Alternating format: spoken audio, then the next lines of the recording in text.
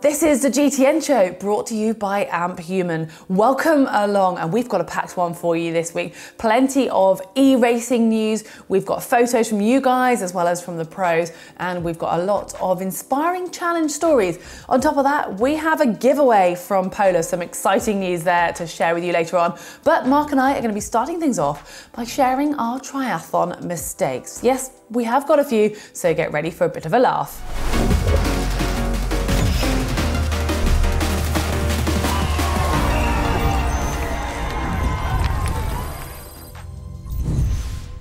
Hello guys, I thought we could have a bit of fun to start off today and reminisce on some of our past triathlon tales, the good and the bad. Now let's be honest, there's a lot going on in triathlon. We've got 3 different sports, 2 transitions, a heck of a lot of kit, and that means there's a lot that can go wrong. So we're gonna have fun, we're gonna share some of our own personal triathlon mistakes, and so we don't completely embarrass ourselves alone, get involved in the comment section below and let us know some of your own triathlon mistakes. I've got quite a lot, so I've made a note of mine here. I've whittled it down to just a few. First one, now you've kind of all seen this one on camera before, when I attempted to jump onto my brand new BMC time machine. Ouch, yeah. I mean, in my own admission, it was a brand new bike. I'd never done a transition or flying mount onto it before. The saddle was too high. I can't think of any more excuses. It was just silly. And sadly, and very unfortunate for me, it wasn't the first time. Actually, I did it live on TV when I was leading out of the water. I'm at 70.3 Staffordshire. I was there with a new bike with a rear-mounted bottle cage, so the bottle was sticking out behind the saddle. Never had one of those before. Went to jump on it as I ordinarily would, caught my leg, stumbled off into the railings live on TV. Brilliant. Next one, oh yeah, I had a year or two of crashes. Firstly, in Salford, it was one of my first big races actually as a junior when I first got into triathlon. I confidently led into this roundabout with a lot of speed, and rather than going round the roundabout, I kind of just went straight on my side. So yeah, my bike handling wasn't so great back then. Another one was at the Junior European Championships. I got in a breakaway with the likes of Alistair and Johnny Brown. There was just a few of us away. Just really going for it, super happy, and then me and Yarl Silver had a little bit of a collision around the turnaround point. Just a bit embarrassing really, because it was probably going to be one of my best races, probably my best race to date. Haven't had many, so hey, that was a bit of a shame. And then finally, a more recent one that Fraser was present at actually, and that was Ironman 70.3 Dublin. Again, leading out of the water, feet on top of the shoes, and my feet just slipped off. One foot went into the front wheel, and annoyingly, it was right in front of probably the busiest part of the course. Everyone stood around going, it just went super quiet. I had to then run back down the road, collect my shoes, sort out my jam chain, and then continue on. I did finish the race, although my foot was not in such good condition. Fraser sent in a couple for us to have a bit of a giggle at as well. Now, in his first Senior European Cup, he was so excited, and he said he ran out of T2 with his helmet on, and being afraid of littering, he did a whole 2.5K loop with his helmet on. Who else out there has done that? We've seen a lot of this in the past. This next one, I actually vaguely remember. Now, we used to do the French Grand Prix circuit together. And the problem is, when you're in one of these French teams, there's 5 of you in a team, or sometimes more. You often are all in the same kit, same bike. So the transitions, all your bikes be racked up together, 5 bikes, imagine it, exactly the same, all the same kit, sometimes exactly the same shoes. This is what happened for Fraser. Came into transition, tried putting these shoes on, struggling, 2 sizes too small it turned out, trying to run off with his teammates' running shoes, and then had to come back and confess to his mate who was in the pack behind that I've got your shoes. Took him a while, unfortunately. Then Ironman UK Bolton, TV motorbike alongside him, ploughing along. I'm assuming this is the time when Fraser was in the lead. Did very well at Ironman UK. And suddenly they came to a dual carriageway, realising both him and the motor driver were off course by quite a few miles. That's gotta hurt. And then next one, I remember Fraser telling me about this one. This was in Malibu, California. It was a point-to-point swim, and he completely forgotten to put his wetsuit on. So and it meant that he had to dash all the way back to get the wetsuit and then back again. So to God, that's going to be a frantic start. Talking about frantic though, I know Heather likes to leave things a little bit last minute and rather chilled, so I wonder if that will feature in any of her mistakes. Well, some of those certainly made me chuckle, so thanks guys for sharing them. And yes, Mark and Fraser have obviously done many more triathlons at a much more serious level than I have, but I have managed to make a few mistakes in the small amount of triathlons I've done, and I'm also going to share some from my modern pentathlon days. So to get things going, I thought I'd rewind the clock back to when I was pretty young, going to Junior World Championships in modern pentathlon, and I got to the airport and realised I didn't have my air pistol. Now, this is obviously quite a personal piece of kit. It's molded to your hand, your sights are set for you, and basically it's going to make a big difference when it comes to shoot. But the coach said I didn't have time to go back to my flat and get it. I reckon I did, but I think it was a bit of a learning curve, because once we got too hungry for the World Champs, he managed to find a pistol for me that happened to belong to the guy with the largest hands, and I wasn't allowed to touch the sights. So I kind of could hardly hold this gun. Fair to say I didn't win that competition, but I learned from it, I think. Although forgetfulness does sort of go with me a little bit. Fast forward to near the end of my pentathlon career, and it was World Cup final in China. I had my whole bag packed, so for all 5 sports in one bag. It's a pretty heavy piece of kit to lug around, so I left it in the lobby for breakfast. Had breakfast, chatting to my friend, got on the bus, reading my book on the way to the venue, which was sort of 45 minutes away. Got off the bus, everyone else getting their bags, and I was there waiting for my bag to come off the bus. It didn't come off the bus. It was still in the hotel lobby.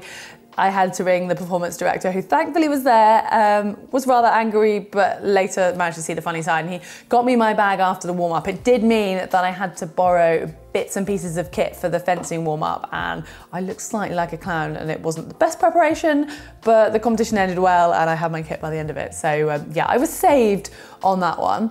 I've made a few smaller mistakes, I think, when it comes to triathlon, and the stakes obviously weren't quite so high because I'm doing it for fun. One that was quite embarrassing was before I'd done my first Ironman. I was out training in LA and had a rather new Cannondale Slice TT bike. Rode it out with the LA Tri Club, who were wonderfully welcoming and let me join them on their club ride on a Sunday. Got to the top of this beautiful climb, Malibu, and we were just stood there chatting away and waiting for a few others to catch up. And don't quite know how I did it still to this day, but I took my water bottle out from the bottle cage and I kind of fell over with my bike and snapped my seat post. It was a carbon seat post. It was completely like all the shards. We managed to sort of jam it further down, and I had to do this sort of very embarrassing solitary ride home. Well, thankfully someone helped me find my way back, and I managed to draft, but that ride was curtailed and it was such a beautiful ride, so I was more gutted about that, and I couldn't ride my bike for the next few days that I was out there. So I learned the hard way on that one. A couple of others, when it comes to checking your bag in the night before, didn't know you had to hand your shoes into. It was a half Ironman and I only had one pair of trainers. The ones that I was wearing, I was going to wear the next day, and I had to plea with the organisers to allow me to put my shoes in the next day, because otherwise I was going to be walking around barefoot all night. Thankfully got away with that one. And then the Chattanooga at the World Champs, it was partly work related, but we kind of cut things quite close to the line when it came to the start.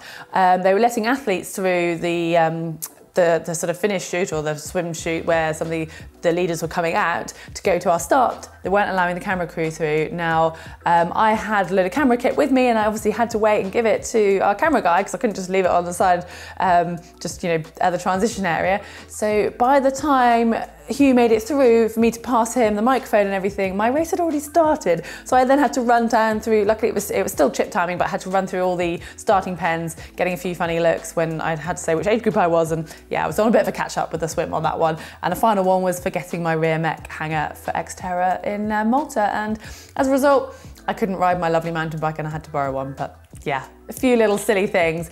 But we've all made mistakes, and I think the main thing is, as long as we learn from them, then, you know, that's just part of the process, right? And yes, maybe we haven't learnt from ours as well as we could have done, but hopefully you guys have now learnt from at least us sharing our mistakes, and you won't make those. But I want to turn the tables around a little bit, because hopefully you guys have had a laugh at us. Well, not saying we're going to laugh at you, but we would love to hear your experiences of maybe some silly things that you've done in triathlons. So please, please share them with us in the comments section below.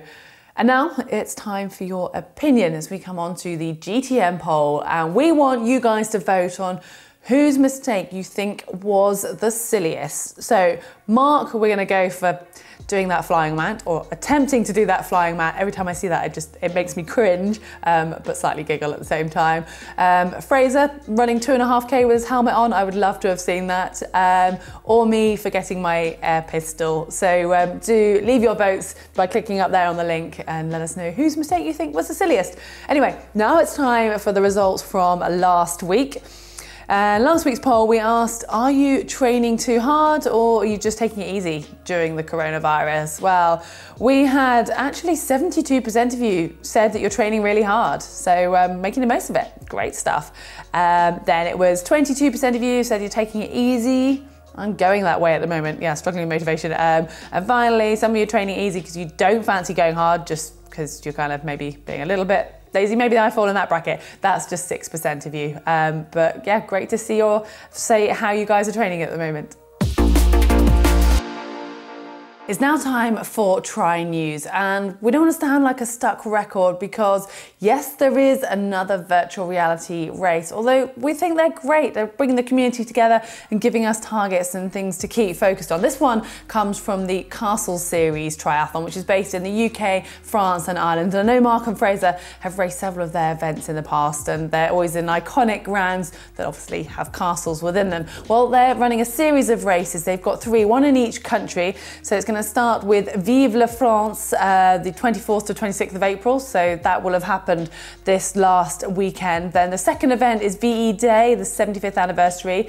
That's the 8th to the 10th of May, so based in the UK, although obviously it's online, so it doesn't really matter. And then the final one is Luck of the Irish, and that's the 22nd to the 24th of May. Now these events aren't free, but they are going to use 20% of your entry fee that's going to go to the Macmillan charity. So it's going back into a good cause. There's also going to be an official prize giving that's going to go live on Facebook. So another wonderful concept and a way of bringing people together and giving us that community that we are all so much, I think, missing at the moment of being able to have it in person. But talking of community and challenges and bringing people together and raising money, over in the UK, we've had a bit of a national hero emerge from this situation. It's 99-year-old Tom Moore, who I think is about to turn 100, has grabbed the heart of the nation as he decided to walk 100 laps of his garden ahead of his 100th birthday to try and raise some money for our National Health Service, because they'd helped him through a difficult period. Now, when we last checked, I think he'd raised something like £28 million. So I said he got the heart of the nation, so quite an incredible feat. But there's another veteran who has been sort of maybe inspired by Tom Moore, who's actually gone and done a triathlon last weekend. So there was a charity sort of event called the 2.6, which was to make up for the fact it would have been the London Marathon last Sunday, and obviously the 26 miles being represented by the 2.6, and a huge amount of charities are losing out by so many of these events not happening, and the London Marathon is a massive fundraiser. Well, there has been a big sort of campaign to go and do something that's 2.6 related, and it was actually Graham Bell, who's 94 years old, decided to make that into a triathlon while still social isolating at home. He rode 2.6 miles, he biked 2.6 miles, and then he ran 2.6 laps of his garden at the age of 94. I think that's amazingly impressive, and he did all of that for his chosen charity, which was the Sheffield Royal Society for the Blind. Wine and triathlon. I mean, who'd have thought those two go together? Well, the USA Triathlon Foundation have just announced a partnership with the Vice Wine, a winery that's based in the Napa Valley in California. They have come up with a new limited edition wine called the Tri-Blend. So it's using 3 grapes, but ultimately it's going to be helping triathlon, or helping people through the sport of triathlon. So all proceeds from this limited edition wine are going to go to the USA Triathlon Foundation, who help to change people's lives through giving them opportunities of doing the sports of swimming, cycling and running. I'd say cheers to that. Perks of working from home.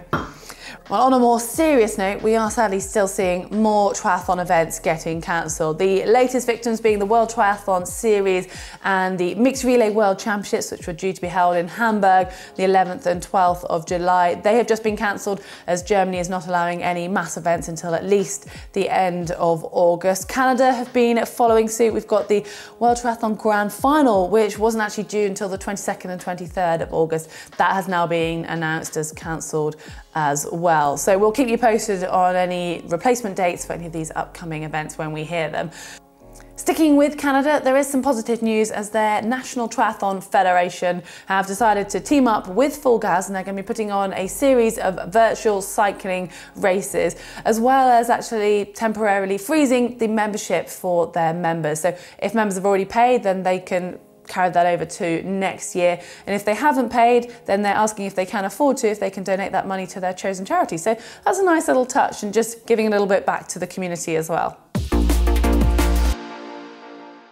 And now for the race news, or the virtual race news, as I've now named it. And I'm going to start with the Ironman virtual racing, which took place over the 51-50 format, the Olympic distance, over the Ruby platform. And we had a stellar lineup for the pro field on the men's and the women's side.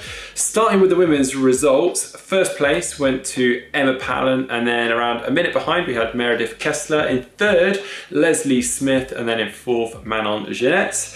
And then on the men's side, it was Arnaud Guillou that took the win from France.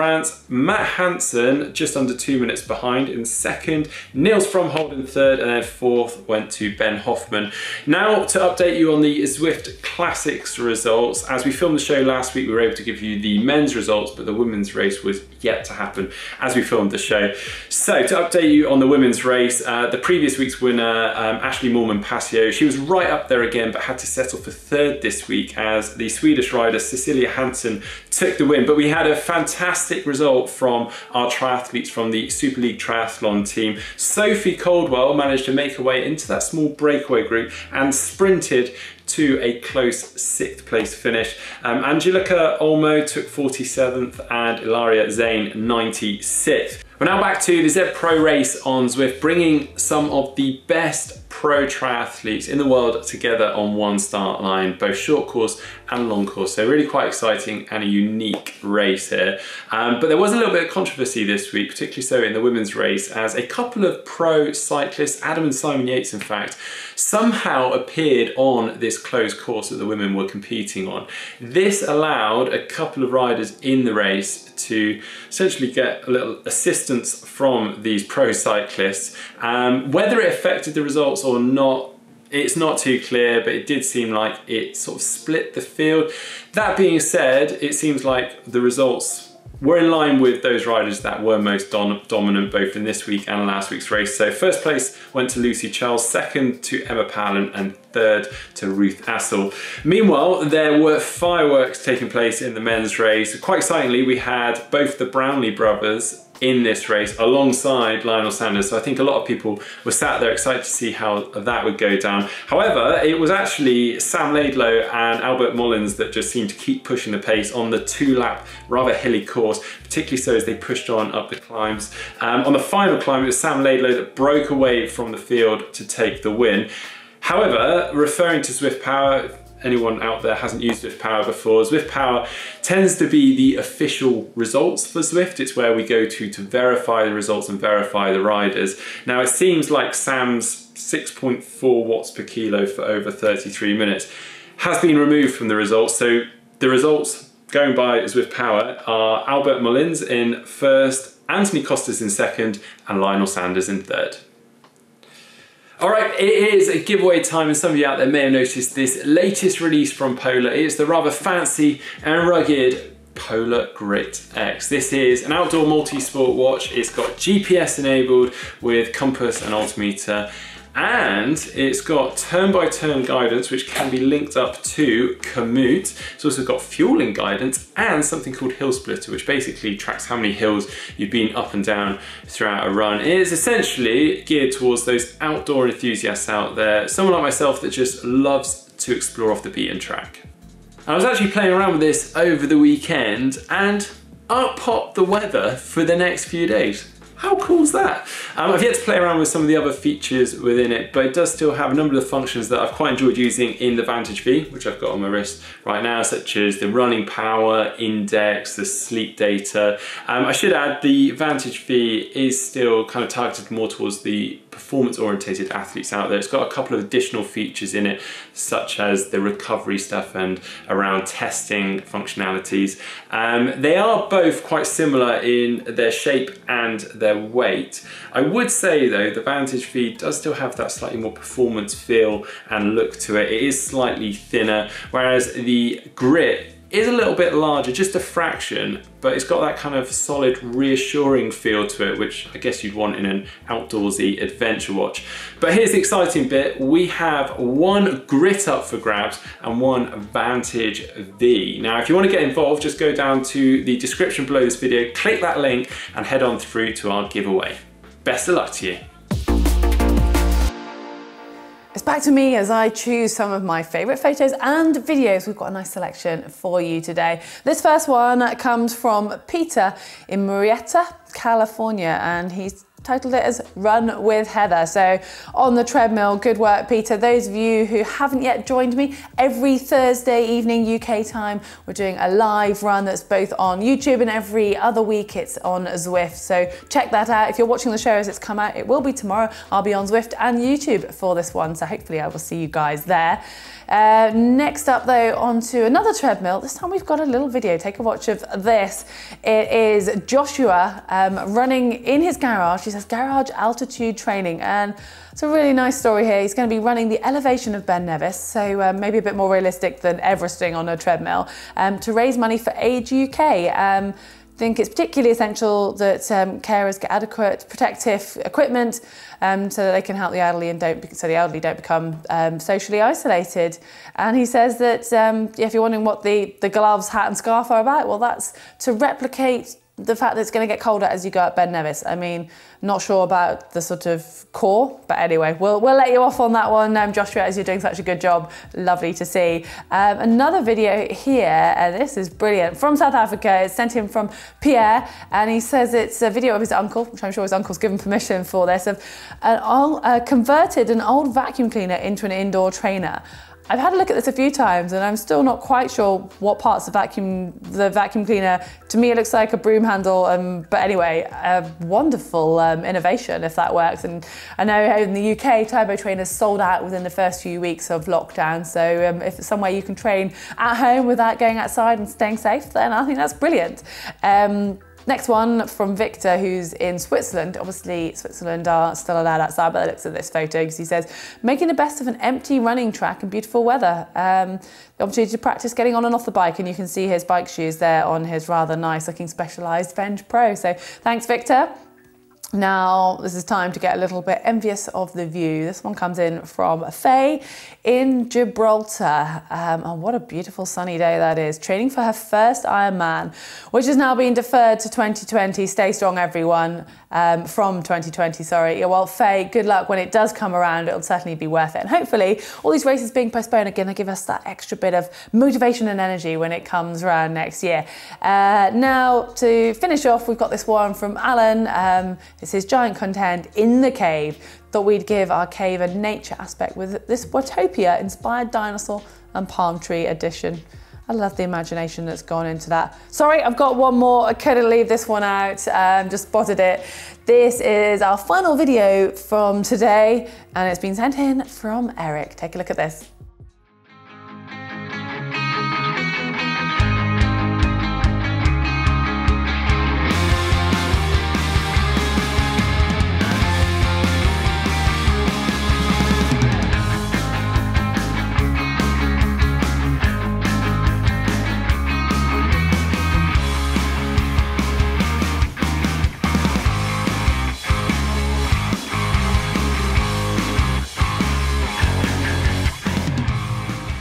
He says, I was bored from all this time spent at home, so with the help of my daughter, I made a quick video. If you can't race, but you want to so bad, this is what happens. I think there's quite a lot of imagination flowing around at the moment from you guys, so make sure you keep sending in your videos, your pictures, whatever it is you're up to, because yeah, we want to see what you're doing and it'll inspire us and hopefully entertain us at the same time. You can do that using the uploader that will be on the screen right now, or you can also find it in the description below. And as I'm nosy, I've been keeping an eye on the pros and their social media posts too, so I've got a few of those to share with you. This first one, I know we've kind of covered what David McNamee is up to a few times, but his post just amused me, so I had to put this one in. Again, he's still trying to swim. It's got a nice high elbow action, but other than that, I don't really think he's going to be getting much from this wetsuit photo. But I think it's fair to say that the pros are struggling with having to be quarantined just as much as us age groupers, or maybe even more if you have a look at the caption to this photo from David. Yeah, I think we can probably learn from him there on not buying a cheap treadmill. Sounds like, or maybe if you run at David's pace, it's just not going to be able to keep up. I don't have that worry. But great to see that he's still got a sense of humour at the moment, as has Lionel Sanders with his continued banter between himself and Cam Worth, and just made me laugh. Didn't want to offend Cam Worth, so made sure to put a t-shirt on for this shot. I mean, yeah, neck scarf t-shirt, same difference. Anyway, another one with a little bit of banter, this time with his teammate, comes from Christian Blumenfeld, the Norwegian triathlete, who's just bantering with Gustav Iden, talking about getting the right photo for Strava or Instagram. It's very important. It looks like Christian's got his sponsors in there, so they should be happy at least.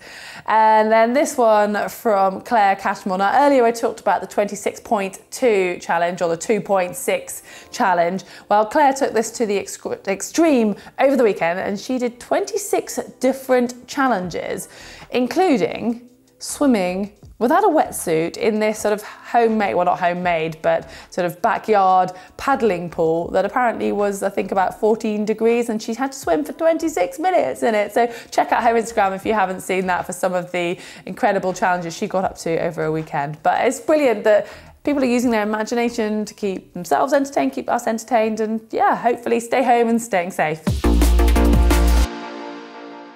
And now time for the caption competition. Starting with last week's photo on screen right now. We had loads of great captions coming in. I'm actually going to rattle through a bunch of them today. So starting with this one from Tony Thomas, said, new post-COVID-19 rule, athletes must spray themselves off before entering transition.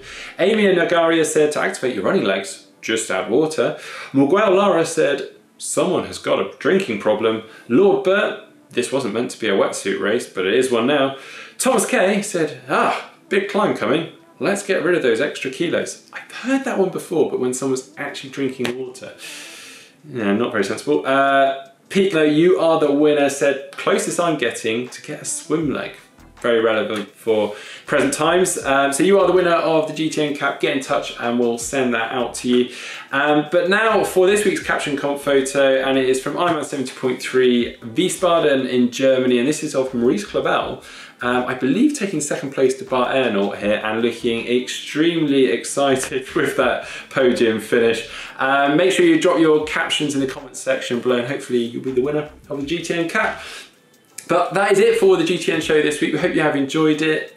Give it a thumbs up, give it a like if you have. We've got loads coming up on the channel, including a vlog. Heather and myself are going to be showing you what we get up to when we're filming from home, the complications we run into when we're doing that. We've also got GTN's top tech, a bit of a compilation of our favourite tech from over the last few years since we launched GTN. Also, don't forget, we have got our GTN shop. We've got some indoor training bundles on there, which may be quite useful for now. We've also got some great videos already up on the channel, including an update on our 5K challenge and a Sell Italia Watt saddle video, which is an unboxing of that brand new saddle and an opportunity for you to win that.